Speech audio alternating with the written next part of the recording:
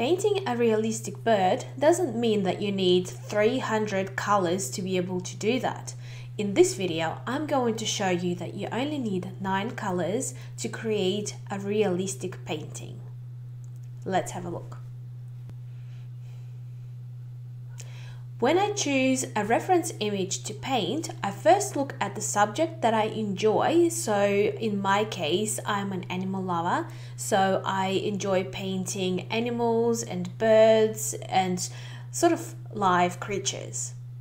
And then I look at the colors that are in the image, and I tend to gravitate to the colors that I actually really like and enjoy working with. So in my case, it's really bright teals and aquas and greens, oranges, sort of like happy bright colors.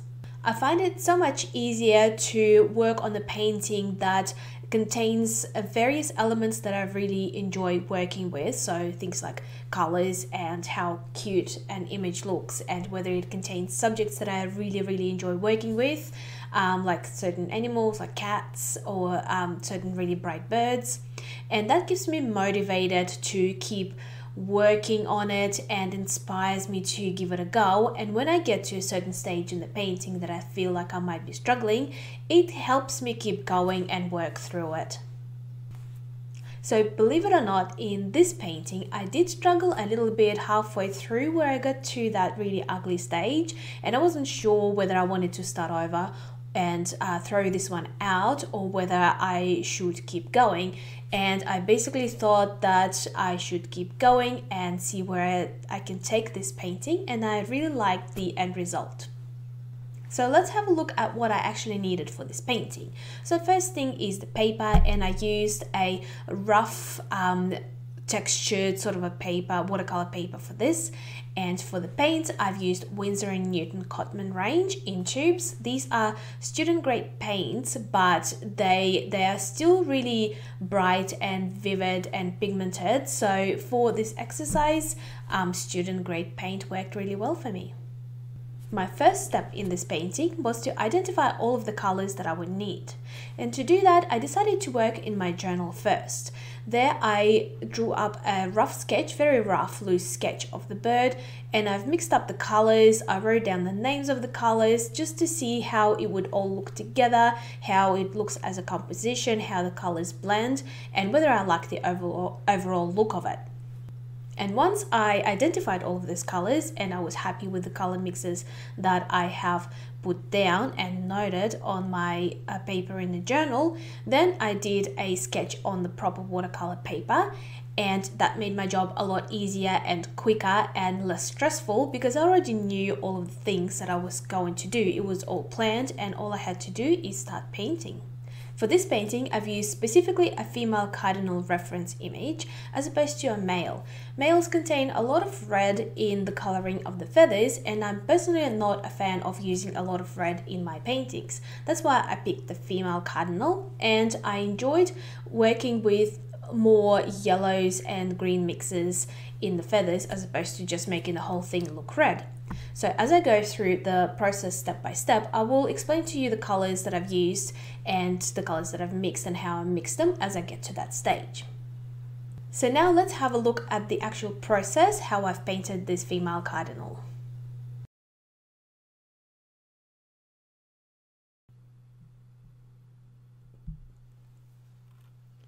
I'm starting off with just putting some clean water on different sections of the paper, the different sections that I'm going to work on. I'm not wetting the whole thing, just small section at a time, because I don't want the paper to dry before I get to the next section. And if it dries, it will give me really hard edges or blooms, which I didn't want. And that's why I was working in sections, section by section, adding my colors that I wanted, and then moving on to the next stage with the same process.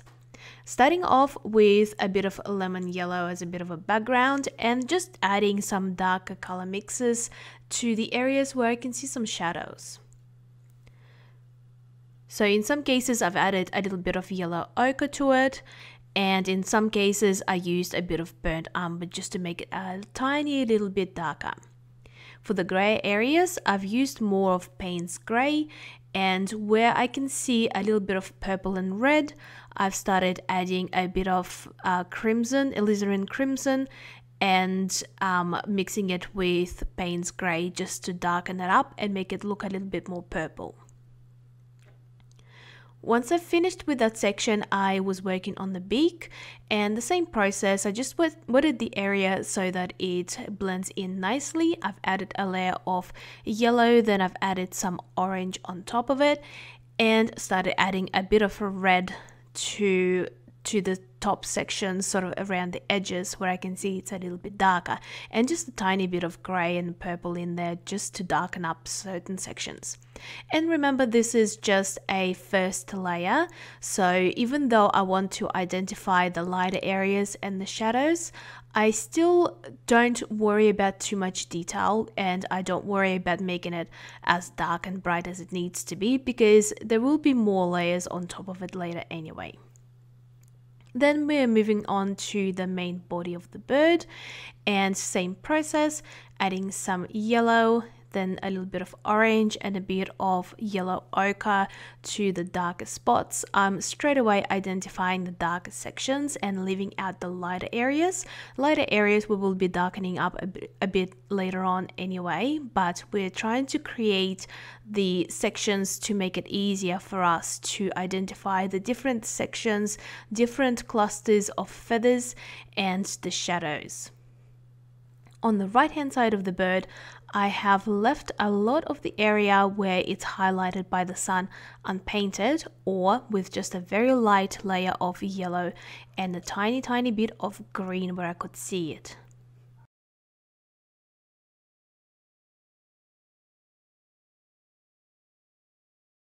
Next, I'm moving on to the tail, which contains a variation of reds and purples and a little bit of grey. So for the tail, as you can see at the beginning of the video, the list of colors, I'm going to use pretty much all of them. I'm going to use cadmium red deep as well as cadmium red hue. So basically, if you don't have the same colors, what you're looking for is a bright red. You're looking for a red which is more on the orange side, or you can add a little bit of yellow to it. I just found that I liked to use the one that was already pre-mixed in the tube, because it was much brighter than the mixes that I could mix up together myself from the colors that I have. So as I go through it, I have a bit of a layer on the tail, then I'm going to just lift some of the color in the areas which are going to be highlighted, and there's the sections that are lit up by the sun and are sort of reflecting, so you can see a lighter strip there in a couple of spots, and then I'm just painting those variations of the reds where I can see them and adding the shadows with the deeper purples and greys. Once we're finished with that layer on the tail, we are moving on to the wings. Now the wings are a little bit tricky because there are a lot of layers of feathers and there is a variation in color as well. So there is your purples and reds as well as oranges. So it is beneficial to take a little bit of time here and identify the feathers. Now you don't need to paint in every single thing. You can sort of identify 2 or 3 main feathers and give an indication of the ones underneath them, but you do need to make them look right. You do need to have the colors and the lighter sections and the shadows in the right places. Otherwise your feathers won't look right. They won't look like they are folded over like the bottom layers, that they're sitting on top of each other. Once my first initial layer was done on all of the bird, I'm moving on to adding some details and textures.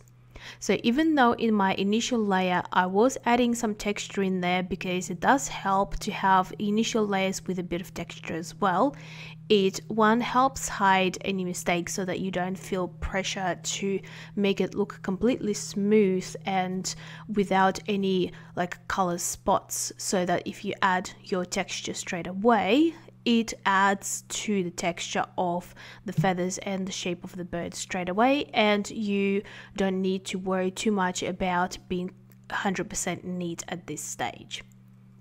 And then in your subsequent layers, you can start adding more detail and more layers with textures, and that just builds on from the previous layers and makes it look more and more realistic with more and more detail that you add. It is important here to understand that you can make your painting look as realistic as possible, and it can take you many hours. It can take you 10-20 hours to try and paint in every detail that you see in the reference image, but you don't have to. You don't have to paint everything that you see. In this painting, I chose to not paint in every single detail.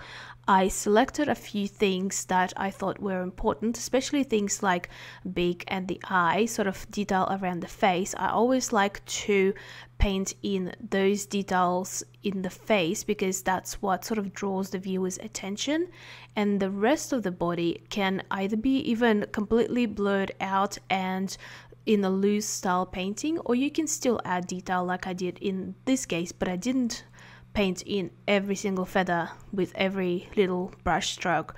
I just did them selectively in a few areas, and when you look at it overall, your eye sort of fills in the rest of the areas and the whole thing looks like it's got texture. I'm adding the texture with the short brush strokes and very small brush. So it's important to use a small brush for this because it doesn't hold a lot of paint and a lot of water, and that helps you control your brush strokes. So for really small areas, thin brush strokes, or the areas where you want to have a lot of control, you want to use brushes with either shorter bristles or skinnier bristles so that you don't add too much water accidentally to the paper and then it starts spreading out into the areas where you didn't want to. I'm straight away adding brush strokes with different colors. In the areas towards the top right, I can see more highlighted area, so it's more of yellows and browns, so things like yellow ochre, lemon yellow, a bit of orange, going in and mixing them all together and adding different brush strokes with different colors to create interest. On the left side of the bird, I could see more muted greens, and those colors I've mixed by using either lemon yellow and Payne's Grey or yellow ochre and Payne's Grey, depending on the tone that I wanted. So mixing Payne's Grey with yellow will give us more of a green color because Payne's Grey contains a bit of blue in it. So the more Payne's Grey I added, the more on the grey blue side the color mix was, and the more yellow I added, the more towards green it was looking. So those colors I've added in different intensity throughout the left side as well as towards the bottom of the bird where it's sort of leading towards the tail. I can see a lot of shadows in those areas, especially under the right wing where it's the darkest, probably the darkest area in the whole painting, and towards the edge, sort of where the tail starts, where the yellow feathers are folding over each other and leading towards the tail. That's another really dark section with the shadows, and that's where I've added that color mix. As I'm working throughout the painting and adding different details and intensifying my shadows, it becomes more apparent in the other sections of the painting where I need to make adjustments as well. And at this point, it's a bit of a juggling act. As you go and intensify some shadows on one side, you realize that on the other side, those shadows need to be adjusted.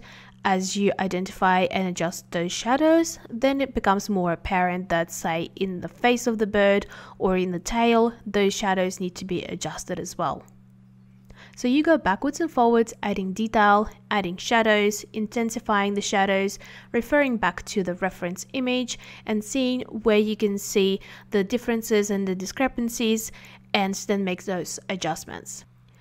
Then once you think that your painting or the main subject in the painting is finished, what I did in this case is I moved on to the tree branch. You can of course do multiple layers at the same time, so you can do like your first wash of the main body of the bird and the first wash of the tree as well, but I did it last because I wasn't going to spend a lot of time with the detail on the tree, I wanted to make it a little bit simpler so that it doesn't stand out as much and all of your focus goes on the bird. In saying that, there are still a few important things you do need to do with your tree. One, you need to create texture on it by just doing a few simple rough brush strokes, sort of creating like that bark texture. It's also helpful to do it with a dry brush because it skips over some of the raised areas of your textured paper and it even gives it more realistic look. And then you need to make sure that you also have shadowed and highlighted areas of the tree as well, because it's affected by the same light source from the same direction. So you need to make sure that you do it right and you add the colors in the areas where it's more shadowed. And in this case, it's more of a blue color where the tree sort of turns away from the light source. And also I've added a little bit of yellow there as well, because it was reflecting from the bird or from the light source. It was looking more yellow closer to the area where the bird was. Other than that, I didn't spend too much time on the tree. Like I said, I wanted to focus more on the bird and adding some few last minute sort of final touches, just adding a little bit more texture, washing, like doing like a bit of a glaze over some of the sections where I thought it needed to be more orangey or more sort of warmer yellow tone. And that's going to be it for our painting. Thanks for watching, and if you enjoyed it, click like and subscribe for more videos. If you want to keep watching, I will leave you with a playlist of some more paintings that I've done, and I will see you there.